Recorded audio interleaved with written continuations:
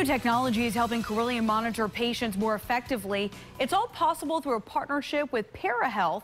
The software collects patients' vitals, lab results, and nurses' notes to create an overall score using algorithms. Now, the score then helps physicians determine if a patient's condition is improving or deteriorating over time. Doctors hope this will be a useful tool in early prevention. A lot of times patients can very subtly change their status from being, not critical to critical. This gives us yet another tool to be able to help identify those patients before they get critical.